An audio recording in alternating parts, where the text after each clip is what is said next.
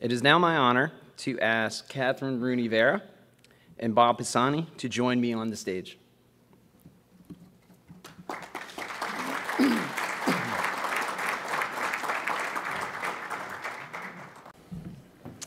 All right, Kathryn Rooney Vera of StoneX is Chief Strategist at StoneX Group. Kathryn has over 22 years of experience in global economics and investment management and brings a wealth of knowledge and insight to her role, where she works closely with institutional teams and clients across diverse markets and sectors. Moderating our conversation is CNBC reporter Bob Pisani, who since 1990 has covered Wall Street and the stock market for over 25 years. Mr. Pisani is also the author of Shut Up and Keep Talking, Lessons in Life and Investing from the Floor of the New York Stock Exchange, which tells a series of captivating stories that will reveal what he has learned about life and investing. Thank you. Thank you, Ryan. Appreciate it. Thank you, everybody. It's an honor for me to be here. I have had a long relationship with STA and STA in New York. Goes back almost 25 years. I remember my first conference. It's lost in time, but it was 1999 or 2000. We were at the Marriott Marquis. There were almost 4,000 people there. And as I recall, Kool and the Gang was the band that played. That was 23, 24 years ago, somewhere around there. I had just become the stocks correspondent in 1997 for CNBC. I was the real estate correspondent for 6 years before that. So I've been 33 years at CNBC, and it's rather unusual. Most journalists don't stay long time, 26 years, 33 years, anything like that. And I elected to stay because I love this industry. I loved working for CNBC. I still do. I'm very close to the New York Stock Exchange. I don't work for them, but I've spent 27 years down there, and I wrote a book partly about the history of trading. So this organization is very important to me, and I've watched it change a lot over the years. In 1999, it was mostly sell-side people. It was mostly people who worked on exchanges, mostly people who worked what we call upstairs. And it's changed. We all know the sell-side industry is not what it used to be. It doesn't have the strength and power that it used to have. But instead, we have a much more diverse organization in a way. The options business has exploded. The ETF business has exploded. There's data providers. There's exchanges out there. There's clearing houses. And there's even smatterings of buy-side people that occasionally show up. So in a way, not only is it more diverse, it's wonderful to see more women here. It's just wonderful to have lunch upstairs was a big thing, and all of these wonderful new people, younger people, more diverse people are entering the industry. It makes me feel really good. We all know that this used to be a bunch of old white guys that were hanging out here, and it's nice to see more diversity. It means that the future of the industry is stronger and better, and it makes me feel good as an old white guy, frankly, to see more diversity. We need it. And my congratulations to Jim Toes, who's been a friend of mine for decades, and STA for leading that charge and bringing in more diversity. I'm very happy to talk to Kathryn Rooney Vera from StoneX today. I had a long conversation with her. She's one of the great macro people in the world. And she's going to have a lot to say. But Kathryn, I just want to start with your impressions of where this industry is, because I always like to say, first thing you ought to start out with, how is our business doing? How is the business that we are all in? And by the way, if you're wondering what business you're in, you could say, well, we're in the trading business. But that doesn't quite capture it, and I'm going to tell you why. It's a little too small, because you're in some very important industry, and I cover your industry, so I'm part of your industry. You're in the dreams business. You could say, oh, I work on a trading desk, or I do algorithms. But think of what the purpose of this game is. The purpose is to ensure retirement for people, to help people get their kids through college, to realize a better life, because we're all investors. So rather say, oh, I'm on a trading desk. Well, that's true technically, but think broader than that, think bigger than that. And that's why I like to say, all of us, we're in the dreams business. And when you think about it that way, suddenly it sounds like I got a pretty important job. I'm responsible for people's financial futures, for their dreams, and where they want to be and live, and where they want to have their kids in the future. So think of it that way. But Give us a sort of sense, you're in this business with us. Where is this industry right now? Yeah, Bob, thank you so much, and it's such a pleasure to be here. As Bob said, I'm the Chief Market Strategist at StoneX. I started 5 months ago, almost to the day, and like Bob, has a tenure of 3 decades on financial services. StoneX is about to complete their 100th year anniversary next year. We started out with Saul Stone, back in the early 1900s, selling eggs door to door. So it's a fascinating firm. But look, I think we have had, you mentioned the 4,000 people 25 years ago that were in attendance at STA back in the marquee. Today, it's far less, it's far fewer.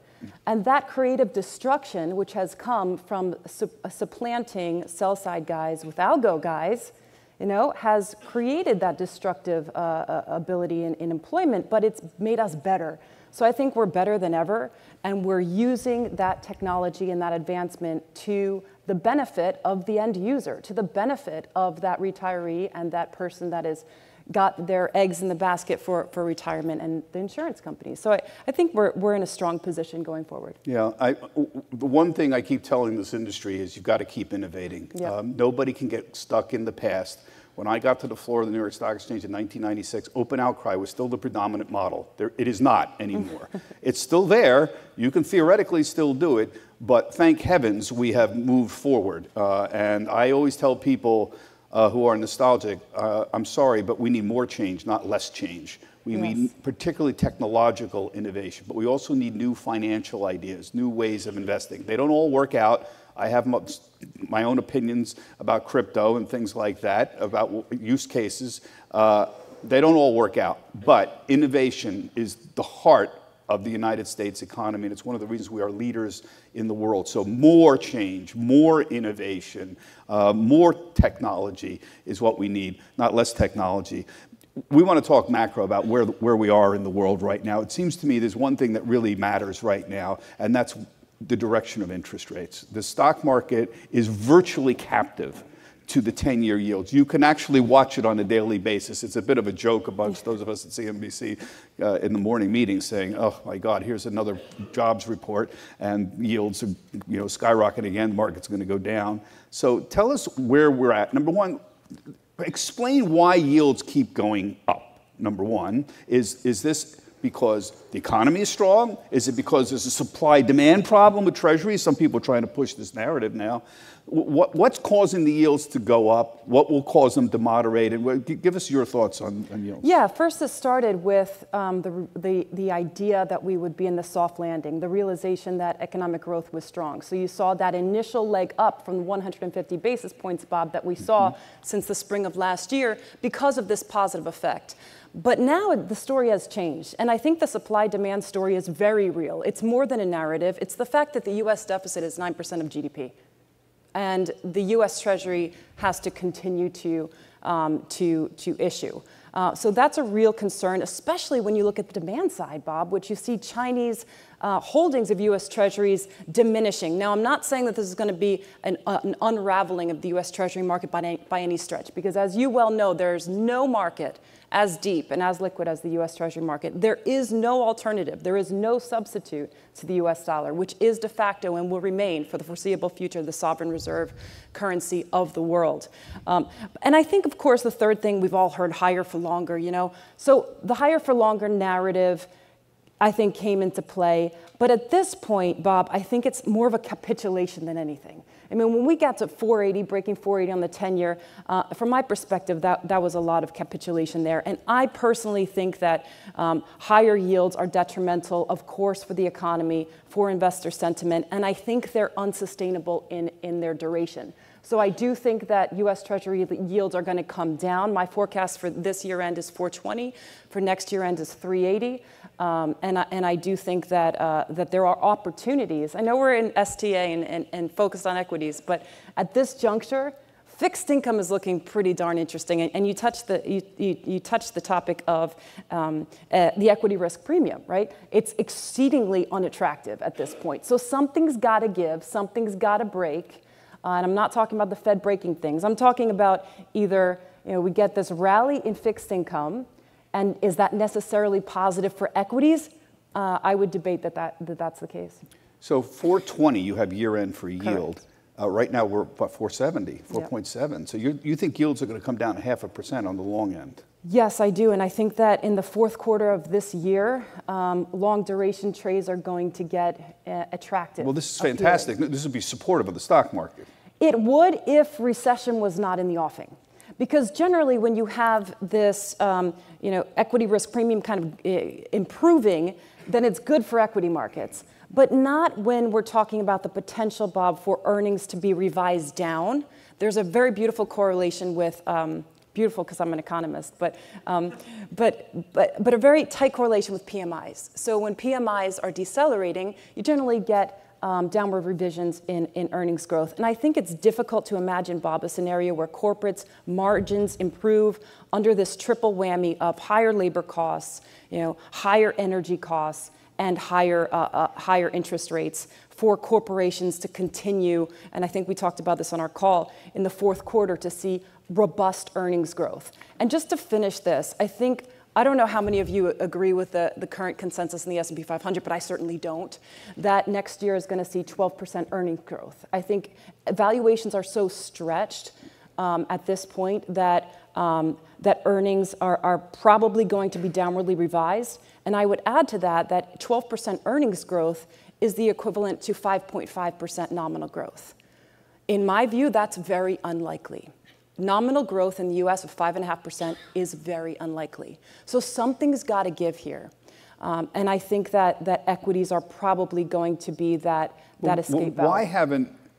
Why haven't the earnings estimates come down? I mean, remember what happened a year ago? The market just tanked because everyone assumed that the earnings were going to come down and we were going to have a recession. All of this was wrong. So if you would have made an investment on that theory a year ago, you would have lost a bunch of money. And yet, even now, I just did a whole story on Q3 numbers and Q4 numbers. Not only are they not coming down, they've actually gone up a little bit in Q3 and notably in Q4. Now, something's wrong here because prices have come down. So the PE ratio, the multiple, has come down and earnings have gone up here. So we're now trading at something on the order of 17.5 times forward earnings into 2024.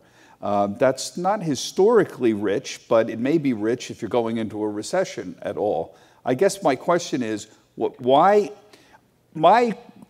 bothers me is we saw in the middle of September yields just blow up, the market fell apart. If corporate America was worried about it then, you'd think they would have turned around and issued earnings warnings. And yet we didn't see an avalanche of earnings warnings. It's almost like either the corporation said, we don't have any idea what's going on, we're not saying anything, or they're not as that worried. Pepsi just came out yesterday and they had an excellent report. Everyone was worried about weight loss drugs and they just poo-pooed that. So I guess I'm trying to figure out is, who's wrong here? You think the analysts or the companies aren't warning people enough? I mean, because I'm waiting for this deluge of warnings from companies and lowering guidance. It hasn't happened so far. You're right, and guidance is going to be important. My suspicion is that because it hasn't happened as yet does not mean that it's not going to. I think what we've lived so far year to date is an aberration rather than a new reality. And that goes across asset classes and from an economic perspective as well. Why haven't we had a recession yet? Why hasn't the leveraged loan market tanked in any way, shape, or form? Why haven't we seen a credit cycle turn? When the Fed jacks up rates 525 basis points over 15 months, you would think something would break. Why hasn't it happened? Why hasn't it happened? In my view, is because of the longevity of liquidity. It's been enormous. And now you look at when's that expiring? That's expiring by the end of this year, Bob. You see 3.5% savings rate in the US. If you look at real rates at about 2%, savings rate should be at 6 to 7%. The checking accounts. So people are spending the money down. People are spending the money, and here's the key point. That's going to stop. Why is it going to stop? Because you cannot continue to increase your leverage ratios when interest rates are going up and the consumer confidence is taking a hit from inflation and higher interest rates. Does it really come down to, I mean, you're basically talking about liquidity, and it's amazing to me that it's hard to figure out one thing that really matters in the world, but liquidity seems to be the one issue that really does matter. Yeah. How much money is sloshing around all over the place? And when the Fed pumped money into the system, it got into the stock market. So I'm trying to say there's a generic principle here about liquidity is a very good thing to look at, right? And when people, even in households, have more liquidity, savings rates are higher, or they get money from the government, that's more money sloshing around in their bank accounts, and something happens to it. So liquidity, I'm trying to support your point of view, is a very good way to look at the world. I think it really does matter. Well, there's liquidity from the injection of monetary stimuli, and there's the liquidity from the injection of fiscal stimuli, and both of those are coming to an end. So I think that we would be remiss to think that the base case scenario here is this fabled no landing that, from my view, is a pipe dream. I mean, you cannot wholly discard the economic cycle because it has been delayed by now. So all these economic tools that we've used in the past certainly shouldn't all be considered debunked. Right. So should the Fed, given, first off, the probability of a soft land is extremely unusual. Historically improbable. Right. And so so far, the Fed has achieved an historically improbable event. Right. But you're saying that that's not going to happen. We are going to have a recession. How severe is this recession going to be, and when is it going to come? It's Goldilocks on the surface. So the Fed looks at this. If they looked at it a year ago, they said, wow, we did it, mission accomplished. You know, we're good because inflation is coming down, and that's fantastic. But if you look beneath the surface, the impact of high real rates, and they're only going to get higher if, in fact, inflation continues its downward trajectory, has not yet been felt. But we're starting to see those numbers come up in consumer delinquencies, in car loan delinquencies, in the inability of people to obtain credit. So it's not just about getting that loan at 5 to 8 to 10%. It's even achieving the ability to get it. Like 50% of banks are now tightening their lending standards. So I think the combination favors a retrenchment in the U.S. consumer, which, as we all know, is all important in the U.S. economy.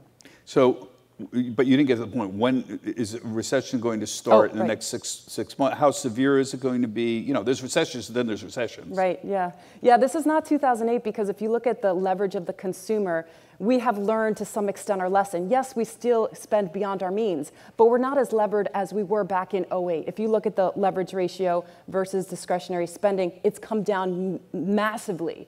So when we talk about recession, we should talk about a swoon, and then from an equities market perspective, be ready to take advantage of the inflection point for upside for 2024, 2025. I think that recession has a 60% probability for next year. I think the labor market, despite the last data point that we saw, is slowing down. I do believe that corporations are feeling margin pressure, and there will be downward revision to earnings estimates. So the Fed is moving towards their target. Yeah. We see CPI come down. We see PCE, right. Their preferred gauge of inflation, moving in the right direction. We had people on Monday, Fed officials, saying this may be fine with us. We may be willing to pause. Are they going to pause? No more rate hikes from this point on? And when do they start talking about rate cuts? More meaningful from my perspective, my terminal rate is 5.5%, so that means 125 basis point increase more, but who cares about that? More meaningful, I think, from my perspective, is what do they do next year? Do they really cut 50 bips? Do they cut 100 basis points? And is that actually going to be good for equities? And I was talking with Dr. Claudia Sam, who's my friend here sitting in the front row, but we were talking about how important real rates are, and the Fed is probably targeting real rates rather than nominal rates. Yeah. So if you stay higher for longer, that's not the same as restrictive for longer. So in a sense, I think if we do enter recession, the Fed's going to cut. But even if we enter a slowdown, real rates are going to continue to climb because inflation should decelerate. Real rates, of course, being 5.5% right. minus inflation. So if the Fed is in fact targeting real rates of 2.5%, yes, we could get cuts by middle of next year. But is it a positive thing for equities? I think in the environment of a deceleration in economic activity, likely revisions to the downside on earnings growth, that it may well not be, which is why I'm recommending defensive sectors in the S&P 500. Okay, well, let's get into the stock market then. Where are we going to be in 2024? First off, overall, S&P 500, a year from now, higher or lower? Lower. I favor fixed income over equities. Lower, by the way. We've gone we've been flat 2 years. For essentially, we'll draw the lines. We haven't really gone anywhere for 2 years. But so you think we're actually going to be lower? I think flat to lower. I think there's more opportunity in fixed income. Treasuries are looking pretty juicy right now. Fixed income in general, agency mortgage-backed securities are looking very enticing in terms of real yields and relative value. So yeah, I think if you look at utilities are basically a bond proxy. So if you do expect that the Fed is peaking in terms of its rate hikes and may even cut, then you want to be in utilities. They're the boring sectors. I get it. They just went through but they're the stable. greatest price upheaval probably in their history in the last 2 months. It's They're been the cheapest a in the catastrophe. defensive. It's not, no, it's not cheap. It's a catastrophe. If you would have owned utilities 2 months ago, you'd be down 30%. Agreed. I mean, nobody's ever seen that with utilities. Yeah, that's right. Happening. Well, last year with 2022, you had fixed income in general down 30%. You had the equity market down 15%. So yes, utilities have gotten decimated as fixed income has gotten decimated because they're basically a proxy for bonds. And we have utilities now with 7-8% yields right now. Historically, that's way out of whack. Usually, nice ones are from the 4% range, occasionally 5%. 8, I did a whole list of them the other day. That's really shocking. So there's questions about whether that can hold. Right. When you get up that high, this happens with the oil companies too, is sustainability of the dividend becomes an issue for the companies. So it's a little disconcerting. Let me just talk about the competition with bonds because this is something the viewers of CNBC are really interested in. I made a big joke about my mother in March. My mother was the head teller of the bank, our local bank, for decades and knows all the tellers. And in the middle of March, she called me from the bank with her bank teller friend sitting there saying, "Robert, I can get 4% on a 1-year CD. My bank account's 0.3%. I'm going to transfer money." I said, "Well, that makes a lot of sense, Mom.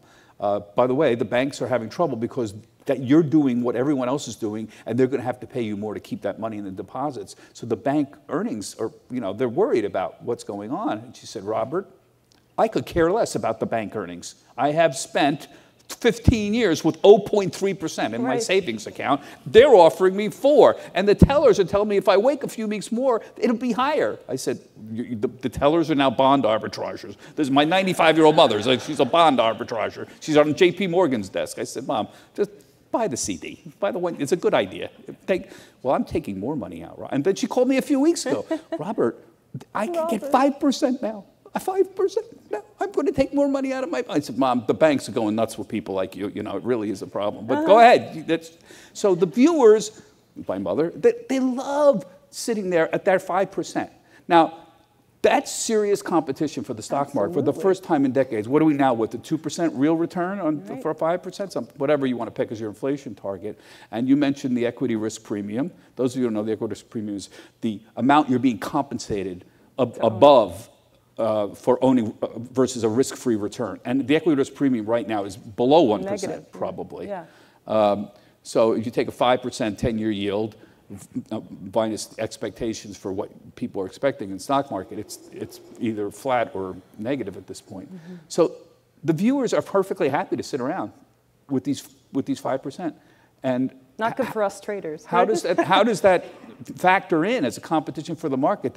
We have $6 trillion in money market funds. Some of it people taking their money out of their bank accounts, but that's very serious competition for the stock market. It absolutely is. And when you look at equity, you look at the earnings yield versus the high yield market earns and versus the risk-free asset, it's a no-brainer to go. Your mom's a very smart lady, Robert. Is it really no-brainer? Call me Robert. Is it really? I hear my mother. That's why I said it. Don't do that. But is it really competition? Because the S&P is up 10% still, even with all the turmoil. Yes, all right, so big tech stocks are what's moving it, but you've grown the broad market. I don't know. Why aren't they getting FOMO? Why aren't they saying, "Oh, geez, well, I'm getting 5%, but the stock market's still up 10%? Well, when you compare the risk-free asset to something extraordinarily risky, the relative value favors, of course, the risk-free asset. So I think that's the very clear answer. But I think you're kind of alluding to the 60-40 portfolio. So I think now is the time to start going long, if we're not already long, 5-year, 10-year duration in the risk-free world. because that rate is very likely going to come down, especially if we see a retrenchment in growth. Inflation, if you believe that 60-40 is out the window, the reason you believe that is because you think that we're going to see decades-long high inflation and the central banks are not going to be able to tame inflation, and these really expensive alternatives that you pay up for are going to beat the plain vanilla. So I think that I think we have to be diversified. I think going into next year, fixed income is the play. And within the equities sphere, my top picks are utilities, staples, which do well in this environment. They're the boring ones. We're not talking about tech here, you know. We're talking about healthcare. We're talking about late cycle sectors, late cycle economic sectors, such as industrials and energy. These are the plays going into next year. Tech has had its day. You didn't mention technology. You didn't say. Yeah, I would say tech has run its course. I think you alluded a little bit to advancing in technology. AI and the Mag 7, we all know the stories, and probably there's some intricacies with regard to the Mag 7, and that's why 4Q earnings are looking rosy, probably because of that. But that's all talk about AI. But where is the execution? Where is the execution? This is a long time in coming in terms of adoption of AI.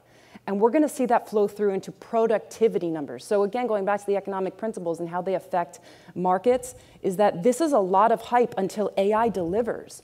And we have not seen that yet. In all of these massive corporations in the S&P 500, how many of them talk about AI in their earnings reports? Which was, if you Google it, what was the most commonly named word in earnings? And it's AI, it's tech. But how many of them have adopted it? How many of them have boosted their productivity as a result? Very few. So I think that in an environment of restrictive for longer, in an environment of decelerating economic activity with an elevated risk of recession, that we should not be going for the high flyers that have done so well year to date, but rather do that rotation into the more boring sectors that historically outperform. But it's not irrational, is it? I mean, they're putting the money in the areas that have the biggest earnings growth potential. So growth has won out over value in the last 15 years. So talk to me about that disparity. Whatever happened, we all know what the academic studies show. Long-term, value outperforms growth, small cap outperforms big cap, except it hasn't.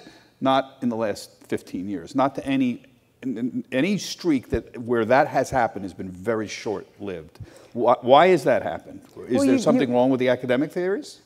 Yeah, I think there's a lot wrong with the academic theories. But we were talking earlier about the 6-month horizon versus the long-term horizon. And of course, when you look at decades long, equities are always going to beat bonds. Equities are going to beat everything, so you want to be long equities. But if we're talking in this Traders Association of 6 to 12-month horizon, or even shorter term, then I think we want to be very pragmatic about what has done well year to date, what has been, as you said, decimated, and where value is at the moment. But of course, as you say, if we get a big correction over the long term, you want to be long equities, you want to be long the growth sectors. But at this juncture, and looking at the economic scenario as I see it, I do think that we need to be more judicious in our portfolio selection and specifically target those sectors that historically outperform in, not stagflation, but inflation that has not yet reached target unless we get a recession. This is a broad question and off topic a little bit. What responsibilities does we as the financial industry have about educating people on financial literacy? One of the things that concerns me is we kind of talk like we're traders. And I don't know how much you move your portfolio around. I'm a Jack Bogle disciple. I've made almost no changes in 20 years in my portfolio. I could describe it. In fact, I wrote a book with a chapter describing what I own. And I own S&P 500. I have a small cap value fund. I own an international fund. I mean, you could put it on an index card, what I own. And people look at this and they say, this is it? You own this? You're the senior markets correspondent or whatever your title is for CNBC, and they're waiting for me to give them the secret sauce, like I own leverage inverse Malaysian bonds or something that nobody ever heard of. Oh, of course, yes, we all know these things. All those of us who are in the hedge fund community. No, I don't. I don't own anything weird or exotic. When the problem I have with talking about 6 months, I think the utilities is this would have been a disastrous idea 8 months ago. And yet if you would have just owned the S&P 500, you wouldn't have to had pick those winners and losers. And the market timing doesn't work at all. But we're dealing with the Fed. And the Fed 6 months ago, we all knew was not near its peak. Now we know it's at its peak.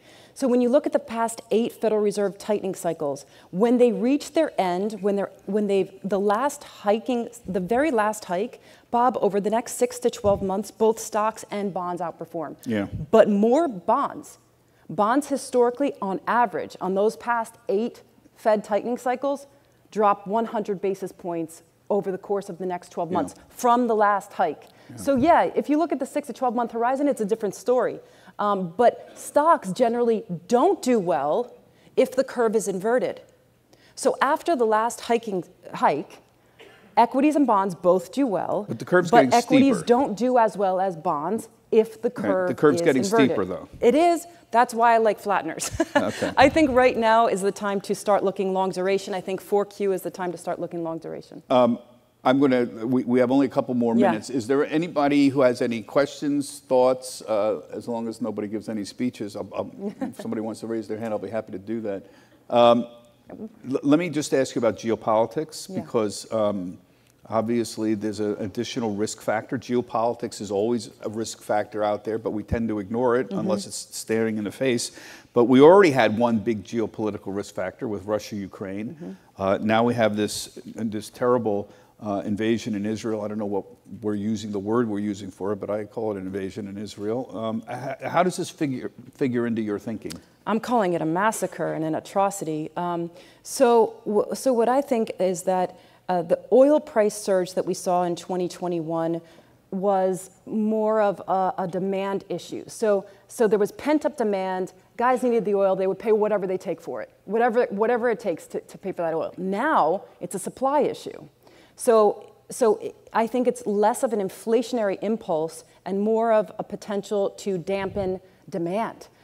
So if we get a conflagration in this tumult that encompasses Syria, Egypt, Hezbollah, I know Iran's obvious, Saudi Arabia, I think the markets could be underestimating the impact that could have in front-loading or bringing forward the risk of economic contraction in the U.S. One final thing is, historically, oil prices and bond yields move in line. So oil prices go up, bond yields go up. Why? Because they follow an economic cycle, the similar economic outlook. But in this case, probably it's not going to happen. Oil prices are going to go up. I think bond yields are going to go down. Why? Because we're seeing this destruction in demand. We're seeing it now, and it's only going to be aggravated. And yet the oil prices have been relatively tame throughout all of this. It's quite remarkable. It is remarkable. Let's see what Saudi Arabia does next year. You know, if they continue to rein in production, or if the Biden administration... No, I mean just in the last few days with this conflict here. Absolutely. Yeah, the markets seem to be taking it with a grain of salt. Can I ask you a question? Can I turn the tables a little bit? Just don't say Robert. Because I'm like 6 years old again. You brought up the Robert. What have you seen over 3 decades here, Bob, that you could tell us has most changed?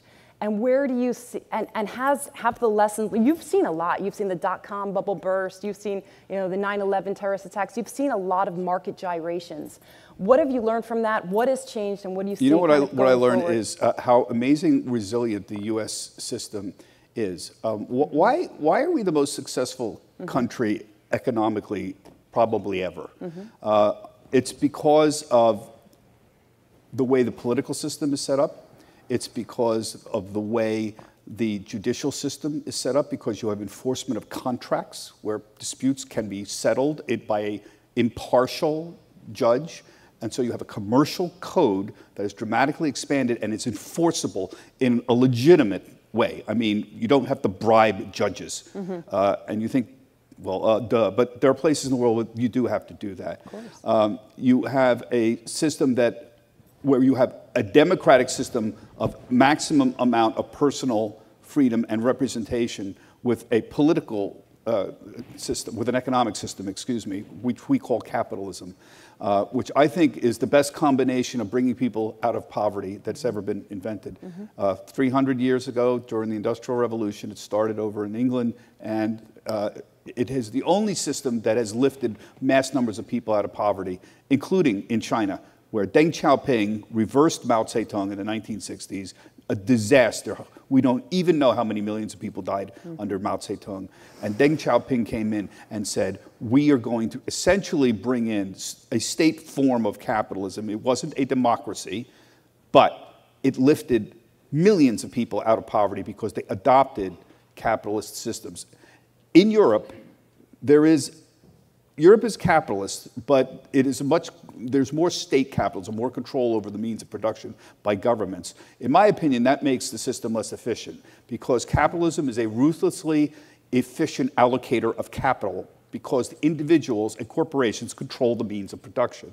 So this is the essential heart of the genius of the American system, which is why we have all prospered. And when I see that under assault, I get very nervous. And I have been amazed at watching our own little world, which is the financial system, adopt. When I see what happened since 2000 with Reg NMS, how the system still works well. I've been under a lot of stress, rickety system, 16 exchanges, 40 dark pools, and yet the thing works. You push a button, you get a sub-second execution with almost no spread at all. It's amazing. It works really, really well. And yet there are people who want to mess with this thing, and we're going to talk about this in the next couple of days. And so I am a big believer in the way the system is set up. There are a lot of crooks out there. We need a lot of regulation. I'm a pro-regulation person, but innovation, ability to hire and fire people, democracy, and a system where individuals allocate capital in the most efficient method possible with some reasonable limitations is the reason we have succeeded and why I've watched this industry grow and get better and better. What I really would like to see, and we're going to have to go, more participation. It is greatly disturbing, and it should bother every one of you, that 90% of the stock market wealth is controlled by 10% of the households. You know all the data. I hope you've all seen it. It's horrifying. We need to expand that because more stakeholders is what makes people want to participate in the system. If there was one thing, that would be it. Thank you for the question. I appreciate it. Everybody, thank you. And remember, you guys, you are dream builders. That's what you are. You're not in the financial services. Thank you, everybody. Thanks, Bob.